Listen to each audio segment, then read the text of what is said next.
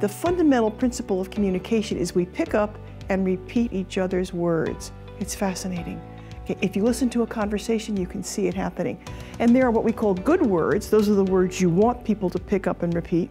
And of course, the opposite from good words would be bad words, right? This is the first lesson in communication. It's the most common mistake, but it's also, interestingly, the easiest one not to fall into. That is repeating and denying a negative word. Now, the reason it's important is because our new definition of communication asks who's the audience and how do I influence what they hear, what they believe, and what they remember.